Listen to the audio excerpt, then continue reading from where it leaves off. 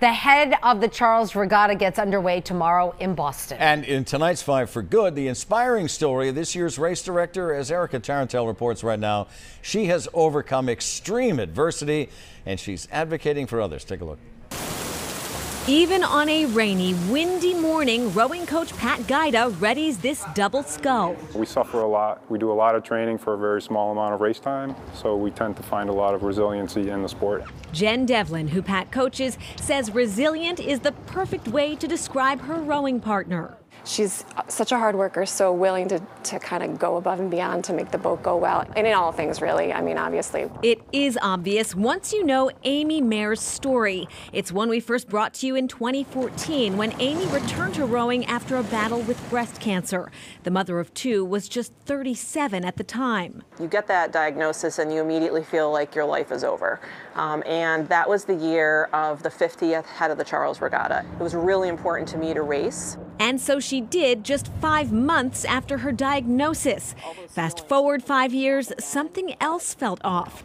Amy noticed being off balance. She was having trouble with easy math. She had an MRI. What it ended up being actually was a meningioma tumor, which actually was fused to my brainstem. It was basically tangled up with my cranial nerves, which control all kinds of things in your head. A 20-hour surgery followed. One false move could have proven fatal. She had to relearn to talk and walk. When she had the first surgery, she wanted to get back on the boat right away, and I was just concerned, you know, is it okay with your doctors? Are you going to do it? And she's like, I need to do this. So we just did it. Athletes work really hard. We get up really early. Our muscles hurt, and we persevere through things. And so I actually have gone through these difficult health situations trying to use that rowing mindset. Sharing that mental toughness, helping others through the complex process of navigating health challenges has become Amy's mission. You're the warrior preparing for battle.